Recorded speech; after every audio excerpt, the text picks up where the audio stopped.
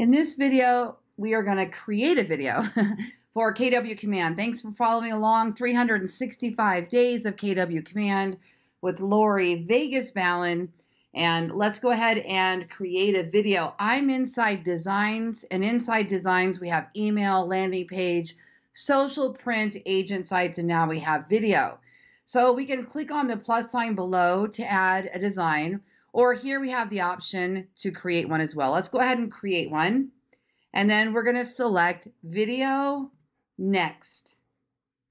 Now we're going to go ahead and select a neighborhood because we're going to do a neighborhood smart video. So I'm going to take a look and see what I've got in my searches here. Okay, there we go. So I've got the Vistas North and I've got the Vistas South. So let's just go ahead and do the Vistas North and we'll click Next. Okay, now this is what's beautiful about this. The video we're going to create, we can use the data that's already populated, or we can override anything else that we want. So if we believe that that is not the correct price for the Vistas North for whatever reason, we can change that, because depending on what data we're using. Are home prices on the decline or are they on the incline? We can change that as well. What's the average price per square foot?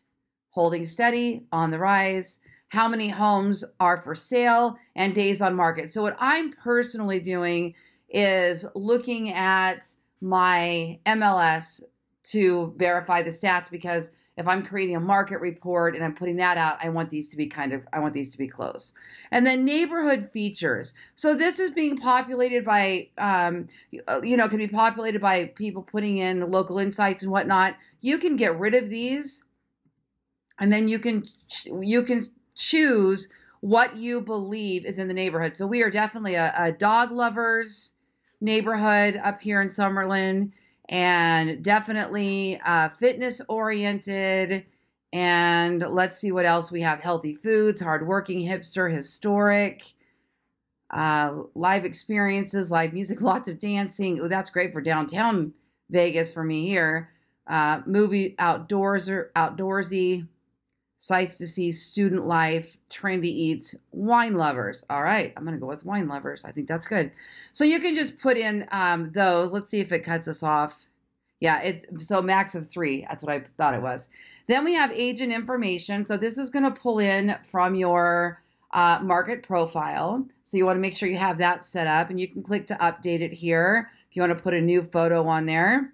And then, in fact, I'll wait and I'll do mine after because I do have a new photo. So market center, brokerage information, all looks correct. So then you just click next, and then it'll say generating video, hold tight. This may take up to 10 seconds. Now, my suggestion for this video is that we start making these on whatever neighborhoods we want to be known for. So I'm in an area called Summerlin up here in Las Vegas, and we have a bunch of these little villages and little neighborhoods. So I'm going to really focus on Summerlin for a while, hitting all those neighborhoods. We don't need to do everything in our town, right? Just showing people we're the specialists in an area. So let's go ahead and watch this video.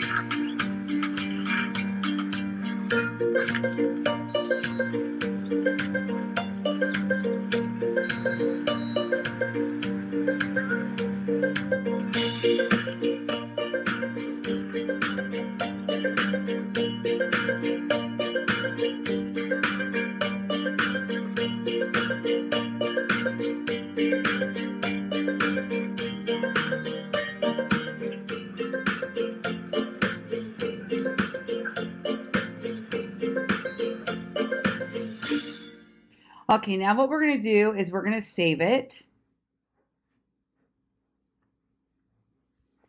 Okay, now our video should be showing up under this tab so that we can get to it. There it is right here. Okay, now we have 3 dots here. If we click on those 3 dots, we can download the video. We can use it in campaigns. We can share it on social. We can rename it and we can delete it. So let's go ahead and take a look at the download option. So see, it downloads just like anything else. So I would call that the Vistas North Market Report, February 2020. So every month, or every week if you wanted to, but every month we can now create the video, download it. We can put it on YouTube. We can embed it on our market report. We can send it out as an email to our potential buyers. There's so much we can do with these videos, right? So we went ahead and downloaded it. So now I can upload it to YouTube if I want to do that. I can use it in campaigns. Let's first look at share on social. So let's go ahead and share this to social. Okay. Gosh, guys, for all of us that have been wondering what do we post on social? What do we post on social? I need a social media manager. There are over 2,000 designs in KW Command. And imagine how many of these videos that we can make on a regular basis. And if you specialize in a neighborhood, just updating this once a week or even once a month is a huge component. All right, so here we have, what would you like to share? The Vistas North Market Report and local guide, something like that. Now, if I want to, there's a little call to action on the end of this video for the app. So what I'm going to do here is I have my app URL and my app text code. I can paste my app URL into that description. So I can use this now as a call to action to get the app. Okay. So there's our video, our link. When would you like it to post? So now we can schedule the post to go out at a later time, or we can choose to publish it immediately. Now here we've got this little icon. The best days to post are Monday, Wednesday, and Friday mornings. The more we use command, the more the insights are going to tell us the actual best times to post based on our use of the system. So this is one of the powers of KW Command when we all start using it is the insights. So where do I want to post it? Do I want it to go to Twitter, Facebook? Okay, there's that. And I'll just go ahead and publish immediately. I can save this as a draft. I can create another one. So if I'm sitting here one morning and say, you know what, I'm going to do a bunch of these and I'm going to schedule out, a bunch of different posts. And I'm going to schedule out a bunch. I could do that right here and keep going, or I could just go ahead and do the one if I want to. And then I'm going to go ahead and publish the post and click yes. So now we created the video in minutes. I mean, even if I had all the numbers up to verify, it would probably take me 15 minutes or less to change the numbers or verify the numbers. Then we went over to our social post and campaign, and we went ahead and posted it here, which you can see. Now we're going to be able to see how many people liked it, how many people commented, how many people shared it. So we're set there. And if I want to schedule this to go out again, I can do that now. Okay. So we've done that. And then going back to our video, I just have it open in a different tab here, by the way. That's what I just went back to. So go back to our video. Now the next thing we can do is use in campaigns. So let's go ahead and click use in campaigns. And this is now where we would run an ad. So we could keep it as other or attract buyers. It really doesn't matter. So let's just say we want to attract buyers. Where will your campaign run? Let's run it on Facebook. Set up a campaign.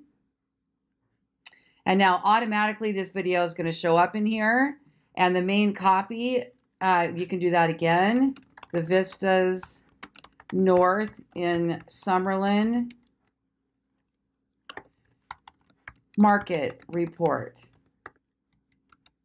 Okay, and then headline, up-to-date market data. I'm going to look at this in the mobile. I like to see what it looks like on mobile because everything is so condensed, and you want to design for mobile first. So up-to-date market data. Let me see if it'll fit Summerlin. Up-to-date Summerlin market data. Home prices, days on market, And let's see. I'll just put neighbor reviews or something for now. Okay. So we're going to keep that really small. I don't like to put too much there because of how mobile cuts it off, and most of the ads are going to be engaged with on a mobile device. So there's our video. We know that it's working. And now channel options, we can choose Facebook. Do we want this to be a lead generation form or a site or landing page? So what happens is it's a call to action, and the person is then going to go somewhere. So your video is going to play, and then you're going to say, learn more. So in my case, I would take them to my website that has my Summerlin market report, because I think that video is a good call to action for a market report. So I would find my market report on here and do it. Or I would send them to a landing page on KW Command that has that info. Or if you want to, what we can do is use that video as a call to action for our app. So we could put something up here instead of the vistas. Let's do view all Las Vegas home prices, up-to-date Las Vegas market data, home prices, days on market. Okay, so home prices, days on market, reviews. Okay, I'll just do that. And then let's look at this. So now we can send them to our app page on our website. So in my case, my website is ballengrouphomes.com. And now when they go here, we are able to actually, you know what I'm going to do? We have an app URL right here. Let me just do it that way. Then there's no distractions. So hold on. We'll do app. Okay, so here's the app page. Now you do have to make sure you set up your marketing guide so at least your information is in here. And you can get this, your KW link and text code from logging into KW Command and go over to where sites are. It's now called Consumer. And then you'll see a tab that says Agent Apps. And then you can get your links right there. So I'm going to send them here. Why not? Let's run a Facebook ad and send them there. So in this particular case, it doesn't make sense probably to have them register first on a lead ad and then get sent to the app thing, because then they're going to have to register. So although we know that we get more leads when we do a lead ad form than when we just send them to the URL, which is these choices right here, where it says use Facebook lead generation form or use a site or landing page. When we use a Facebook lead generation form, we tend to get more leads. But that's better for things like real estate information on a particular property, not when they have to go register again on something. So in this particular case, I'm going to take the risk. I'm not going to do a lead form ad. And then here, use a site or landing page and learn more. There's not a download button, right? Yeah, learn more. Let's try sign up, because that's really where they're going, is to sign up and get the app. Destination URL or choose site. So download my app is already a page on your sites. So you don't have to paste in the URL like I was just showing you how to grab the URL. If you're doing this, you can just click on choose site and there's your app. Okay. And now target a custom audience. So we'll just do Las Vegas because that's where I am. And then how far around it? I always go down to the bottom, 15 miles, because we have such a large area here. And then expert targeting. So if you want to, you can choose people that like Zillow or people that are renting, or you can go through this list if you want to do an audience of some sort that you think might be interested in downloading your app. I mean, if you think about it, apartment guide, apartment list, apartments, renters. These would be your first time home buyers that there would be a potential that they might be interested in something like that.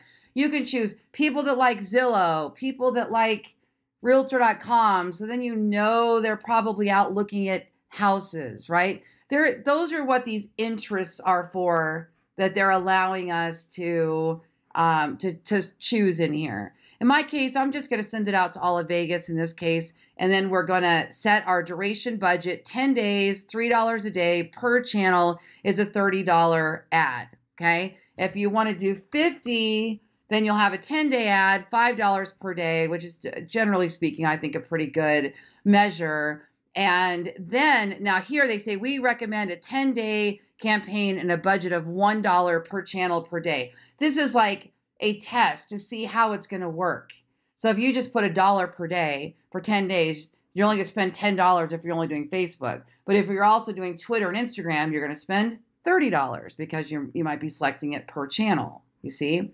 Okay. And then if you do it that low, then you can always increase it or rerun it if it works out well. You can also pause your ad if it's not performing well. That's fine too. So we'll go ahead and save duration and budget. And then we go up here and we publish the campaign. If you have a credit, it'll tell you have a credit up here. And then you've got your credit card on file, and we're going to create campaign.